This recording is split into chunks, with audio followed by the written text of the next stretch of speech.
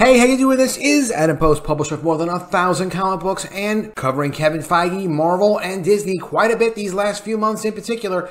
I want to tell you about this. There's a recent article that covered another aspect of this podcast, which was a very recent interview with Kevin Feige about his secrets of Marvel Studios and their incredible success, but also like how they operate in some of the stuff that's not quite as successful recently. We did this video talking about the secret formula that Kevin Feige says he has for developing Marvel content and creating hits, which basically is, as we found, to just literally, he says these two things. One, you've got to slap the Marvel logo on it. Two, there's got to be a seed of an idea from something in the 80-year history of the comics publishing. Now, that is not very much to go on. It doesn't really tell you that they're focused on continuity. It doesn't tell you really that they're focused on quality. It tells you that they're focused on exploiting the Marvel brand with no limits, with no structure, with no consideration for what the brand is supposed to represent.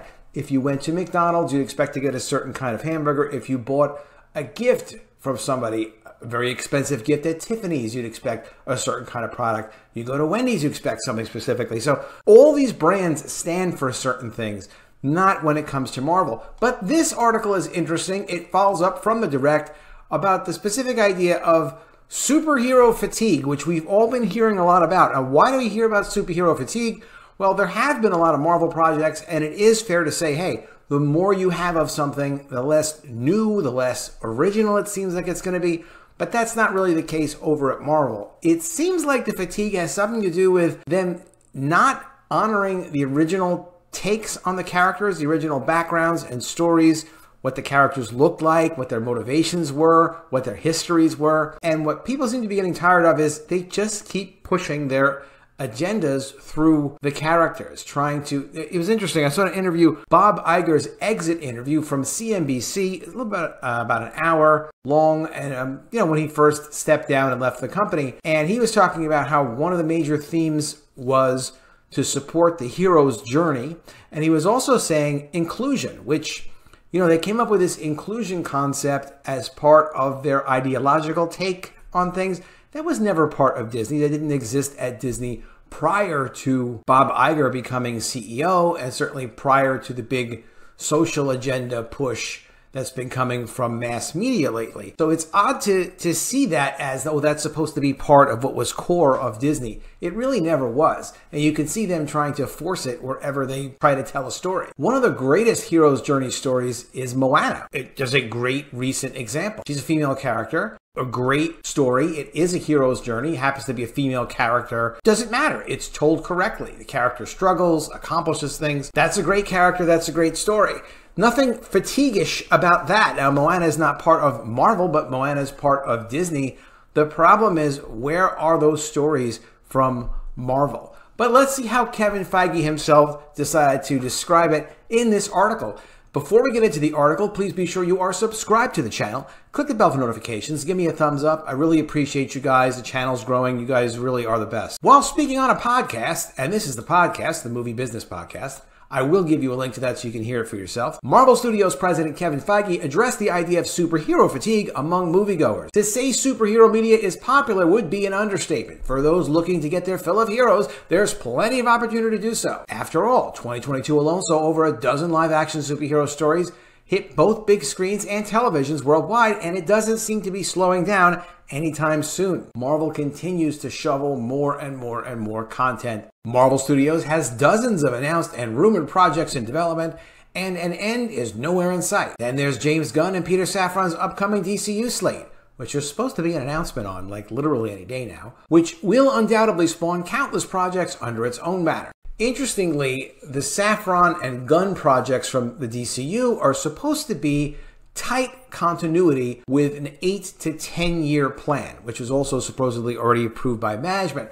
So unlike what Marvel is doing now, it's not just going to have the logo and a seed of an idea. There will be timelines that relate to the characters, and they're not just going to have continuity with their films. They're supposed to have continuity as well. They've claimed through their TV shows, through animation, and also through video game, but not necessarily through the comic books. This has led many to believe superhero fatigue will only worsen.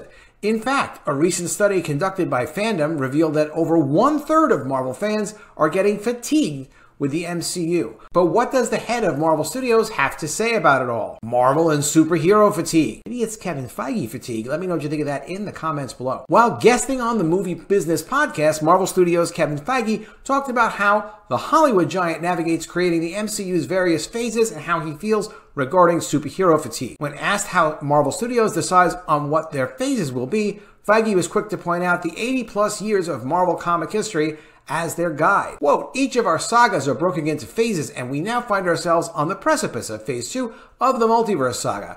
And there are 2 ways to do it. One, we look at an overarching narrative, always using the comics and the 80+ years of Marvel comic history as our guide of what general long-term story we want to do. But really, it comes down to each individual film or series and what type of genre we want to do. Asked for the question of superhero fatigue, it's something that people were asking since his second year at Marvel. I've been at Marvel Studios for 22 years now, over 22 years, and most of us here at Marvel Studios have been around a decade or longer together. And from probably my second year at Marvel, people were asking, well, how long is this going to last? Is this fad of comic book movies going to end? And I didn't really understand the question, because to me, it's akin to saying after Gone with the Wind, how many more movies can be made off of novels? Do you think the audience will sour on movies being adapted from books?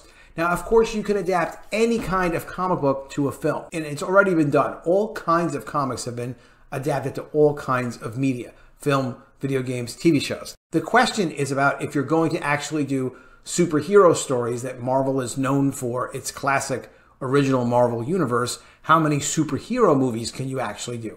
There was a limit to how many comics Marvel could actually do and maintain their quality. The more they did, the lower the quality, the more convoluted the storylines, and the less they're able to keep up with the continuity. And then you get the concept of multiverse and having 75 different Spider-Mans. And, it does become a mess after a while. And if you actually design it properly, let me know what you think of this, please, in the comments below. It is a little bit more interesting when you have characters that operate in continuity, in storylines, and the timelines actually line up and someone's actually doing the work of telling this overarching larger story. Feige continues his comparison to adapting books, emphasizing that there are 80 years of the most interesting, emotional, groundbreaking stories that have been told in the Marvel comics for their company to explore and bring to life. And then, of course, update for inclusion purposes, which I have a problem with because they put that before the story. Every time they try to say, no, we want to entertain first and then just give other people an opportunity to participate in the stories. It's not what they do. It's just not. Well, you would never ask that because there's an inherent understanding among most people that a book can be anything. A novel can have any type of story whatsoever, so it depends on what story you're translating. We went on to point out that adapting these stories into different genres is also a key to keep the content fresh and avoid fatigue. Doing different genres within superhero movies and maintain the continuity, that's fine. And that is something that's been done in comics. Doctor Strange is a great example of that. Not every book is the X-Men. Every Marvel comic, when it was conceived, had some aspect of uniqueness to it. Thor obviously was unique, and the world that Thor came from was unique. They were all superpowered, but they were all flawed, and they were all relatable as people. There's no reason you can't have different genres. But another way to do that is adapting them into different genres and what types of movies we want to make. And I, sitting at USC, probably semester 2 before your screening class, Jason, and sitting in Cinema 101, and being exposed to so many different types of film that I said, I want to make all of these. I don't want to just make one kind of movie. I want to make all kinds of movies. And I found that if we tell the story right and we adapt them in a way that the audience still, knock on wood so far, is following along with us 22+ years later with, that we can tell any types of movies that share 2 things. The Marvel Studios logo above the title and a seed of an idea from our publishing history. That is not much of a standard, and I get into this in much more detail in this video if you want to check it out. I will link to it. Keeping superhero stories fresh.